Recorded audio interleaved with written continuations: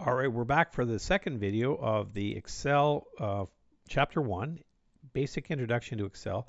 And in this example, we're doing and carrying on with our personal budget.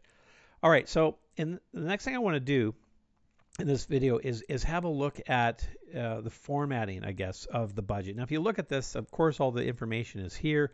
We did our data entry, we did our calculations. It all kind of works, but it looks terrible. So I'm going to start off by going through the first column and addressing each issue one by one. So my first one is my budget. Now the budget probably should be capitalized, it should be highlighted or something like that. It should be prominent. So what I can do with this is if I'm projecting out my budget, let's just assume for the first quarter of the year, I could just select all 5 of those cells, and then under the Home tab, there's something here called merge, this one here, merge and center, takes all 5 of those cells, creates one cell, and puts everything in the center. So that gives it sort of a title looking. So this is the budget. Now the size, I can make it larger. I can change the font, change the color, and we're good to go. And maybe one more last thing I might do is I might put a line underneath. So we can manipulate the fonts with this font group right here. That looks pretty good. And we can also adjust the alignment of the text with this group over here. All right, let's move on to the next one. Now, the word income is similar in its importance to expenses and similar to savings. So what I'm going to do in this example is I'm going to take income, I'm going to hold the control key down, I'm going to say expenses, and I'm going to go savings. And all 3 of those, I want to apply the same attributes. So in this case, I'm going to make it a little bit larger. So I'll make it a 13 point, bold, and I'll make it the same blue so that they really kind of stand out there. All right, now the next thing I'm going to do is my data points. Now my data points are places where I'm entering in individual data. So job 1, job 1.5, job 2, and then all of these down here. So in this case, I'm going to select this range, hold the control key down, and I'm going to select all of these, not the total. And in that case, all of those, I'm going to leave maybe as black, but I'm going to tab them in a little bit to make it look like these are sub items under my income. So my income has sub points right here. Now I could change this to italics, and I could do all sorts of other things to it, but I think that looks okay, I guess, right now. There are standards that you can use for financial statements. And when you're working with a company, a lot of companies will have a template, a theme that they're going to use. Now, we will talk about themes later on, but for now, we're just kind of going through and explaining how the clipboard, the alignment, numbers, and that sort of thing. But there is options of going through here and changing like the cell styles so they're consistent. Now, a lot of companies do follow this, and they have a particular look because they want all their financial statements to look the same. So wherever you guys end up working, you want to go through and figure out, well, what's the style going to look like? All right, so in this example, we're really working through these ones here, this first ribbon right here anyway.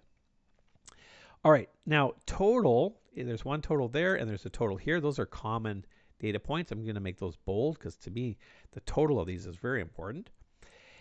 The next thing I'm going to do is I'm going to select my underlines. I want an underline for my totals, so I'm going to take those 2 right there.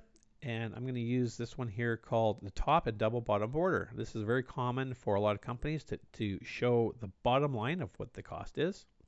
And you can see already we're starting to it's starting to look a little bit more pleasant. It looks like more like a financial statement. Now you might have noticed I zoomed in and zoomed out pretty quickly here. You can zoom in and out through the control down here on the bottom right corner, or I can hold the control key down and use the mouse roller, the mouse wheel, and just roll it up, increase or decrease. You probably know that little trick. All right, January is over on the left because it's a label, and the numbers are on the right because they're values, so there's a disconnect. So what I'm going to do is I'm going to take my January, and I'll just move it over to the right, and maybe make it bold. All right. Looking pretty good so far. Now, all of these right here, the numbers themselves, including what my savings are going to be, are financial numbers, and they're more importantly, they're currency. So what I'm going to do is select all those, and under my number format, I'm going to change those to with a Canadian, oh, well, actually, it's just English. I mean, these are both identical, pretty much. I don't think there's any subtlety between the two. Oh, there is. Now, if you look carefully, there's a little bit of a subtlety. The Canadian one moves over just slightly, and I think that's because with negative numbers, they put brackets, and with the Americans, they put a negative sign. I think it happens more if you have a negative. All right.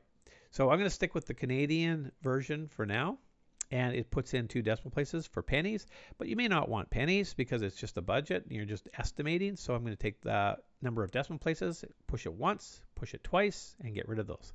Ah, that looks a lot better. All right, now with that said, I did indicate that I wanted to project this out for the first quarter. So what I'm going to do is I'm going to say I want all of this data, and I don't want to redo all that. Now that it looks good, and I want to project it out to January to February to March to April. That would be the first, actually the first quarter would be just January, February, March. So I'm going to take the first one, and you'll notice down here at the bottom, there's a little tab right here. Whenever you see a selected cell in a tab, it means you can grab this and copy this relatively, which means relative copy means if I move from this column to this column, January becomes February. 1,000 is still 1,000. There's nothing that's really should change. Let me just try that. There we go. And you'll notice that the numbers didn't change, but the months changed because this is relative. All right, and then from there, I could just finish this off by going in and let's put in a total. Nice. All right, so that's my first quarter of my budget for 2020, which is already passed according at the time of this video, but that's okay. Now, we've got these right here, and I want to total them up. I want to know how much money did I make for the first quarter. And again, you could have forecast this out for the entire year, but for this video, I just did the quarter. So the first 3 months of the year. Now, if I want, I could do the same thing I did in the previous video. I could go equal to, and I could type in the function here called sum, select those 3 and press enter, or close the bracket, but just press enter, and it calculates that. Perfect. And I can repeat that process, equal to the sum, and so on. But to make this quicker, I could actually just, this is a really quick trick, because we sum up so much in Excel, up here in the right-hand corner, in the editing group, there's the sigma symbol right here. And this allows me to sum up, average, count, and do some basic fundamental aggregate type of calculations. So in this case, I could select that and just click the auto sum, and bam, it writes it all for you. You have to be careful though, and watch really carefully that it's adding up the right things. So I push enter. Now let's add up job number 2. Click on sigma, and it says, oh, do you want these ones up here? No, I don't. So it shows you that it works, but doesn't. You got to still check it. I don't want that range. I want this range right here. Press enter. Perfect. And then one final one. It wouldn't really matter if I summed up this answer or I summed up this. They both come up with the same. And that's a good way of checking. In fact, if you select all 3, down here it says that's $10,500. If I select all of these, that's $10,500. Perfect. What I tend to do is use the same pattern. So I would tend to use the same pattern as I did above. So if I click on it, it comes up with the right answer. Now, if I didn't do that, if I just let the computer decide, it comes up with its own pattern, but the answer is still the same. I would prefer it to be consistent myself because it does play an impact later on when we start doing more advanced formulas. All right. Now, if you want to do all this at the same time, you can be even quicker at it. You can say, so let's select all of this and click sigma. And it's all done at one shot. So you can see by learning these basic tricks how quick and efficient you can be at creating a financial spreadsheet. All right, so that's looking pretty good. Now, something we didn't do was the savings down here at the bottom.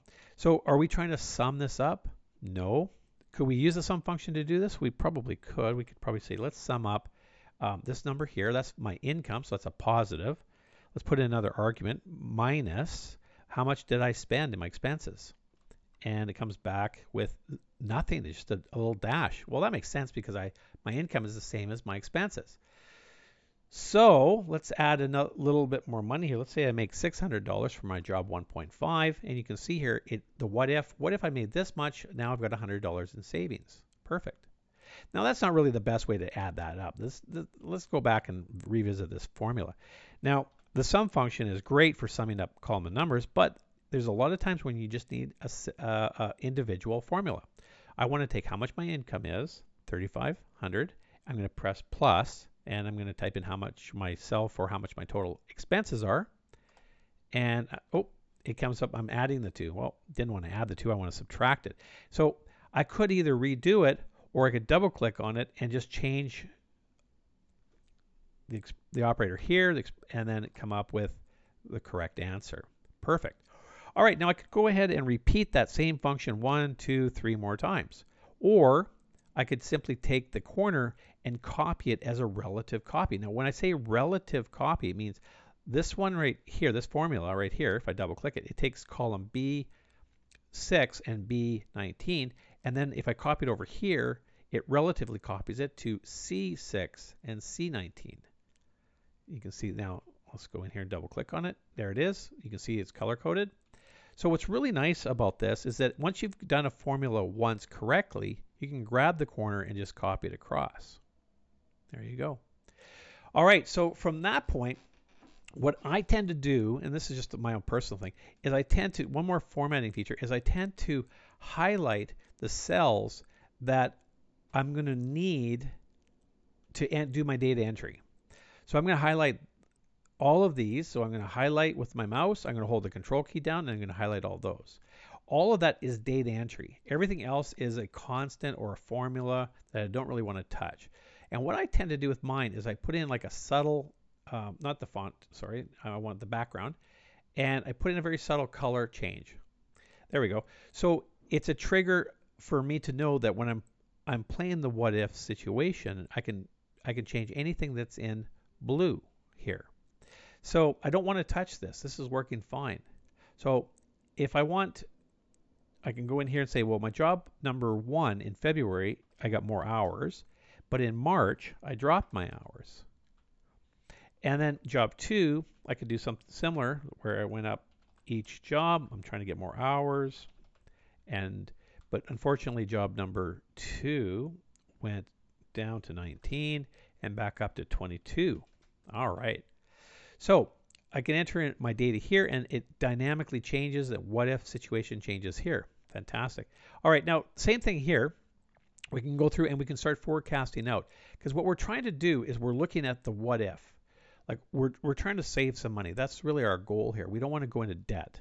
So the bigger picture to doing this whole exercise is to put in the data that we know to do the calculations that give us the answer to forecast what we need to do. And if you think about it, this can actually help, guide your lifestyle to a degree, because I mean, this is our lifestyle, where we live, how we drive, what we eat, clothes, etc. So based on what you guys type in here, and if you stick to that budget, it will have an impact on that first quarter, or if you guys forecasted this out for the entire year. So maybe you have a goal in mind. Maybe your goal is to save $1,000. And that's exactly what this is going to allow you to do. So you have to ask yourself now the question, what if I can change my rent? Is there a way you can change? Can you go up to ask your landlord, say, hey, Mr. Landlord, I don't like paying $1,000, I want $900. Probably it's not going to happen. In fact, it could even go up.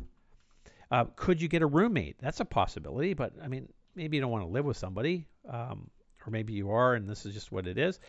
Maybe your transportation, maybe you're paying too much for parking.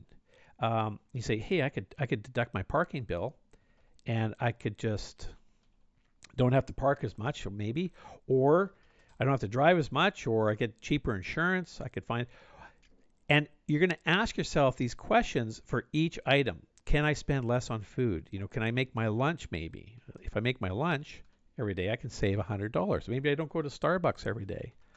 I can save $200. Maybe my clothes, I don't buy anything in February. But then, you know what? In March, I need the spring fashion. I'm going to buy a little more there. My cell phone, maybe it's fixed. Maybe you guys have extra charges on it. So you have to be careful with that. The utilities maybe are higher. Actually, they're $60 in January because it's colder. It's 50 and then it gets warmer. School, maybe you pay monthly. Maybe you pay a lump sum right up front. And then you don't pay any more after that. All right.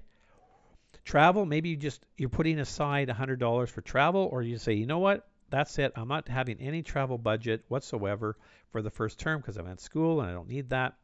My entertainment, wow, $500 for entertainment. You like to go out and have drinks, go to movies, whatnot. Maybe you want to pay a little more on your credit card, pay your debts off faster. So you add another $100 here. And every time I type something in, it dynamically shows me right here. So let's just highlight that with a yellow because that's my target. My target is to try to get that down to about $1,000 for the term. So I can increase my money for my credit card. And then I've got miscellaneous. I can say, okay, I budget an extra $100 for this or $150. So let's go $350, $350, and $350. All right, so I'm pretty close to my target. And now I've got a map of how to budget myself for the first quarter or for that time. So there's the power of using a spreadsheet. And something I'd really encourage everybody to do is to think about what their income is, what their expenses are, and really know and understand. And this is something that many, many people don't do in their lives on a regular basis, and it has a huge impact on your financial future, is how you're spending your money.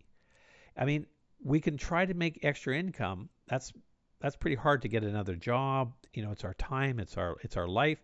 So this tends to be fixed, but what we do have a lot of control over is our expenses, how we spend our money, and then how eventually we save our money, or how we what we do with the savings, if we reinvest it for a rainy day or whatnot. Something else I'll note here is that you'll see here that I overspent in January. So I actually went into debt in January, then I came out of debt, and now I've got something in my bank account. All right, well, that was kind of a condensed version of what I do in my first class with Excel, is go over and explain how to build a financial spreadsheet using the 3 different types of data input, which is labels, values, and formulas. Taking a look at a simple formula, like using a simple calculation, and as well as looking at a formula, like a function, I should say, a function right here. All right, so I think that's all I'll say for this video right now. I'll cut it off here, and I will see you guys in the next video.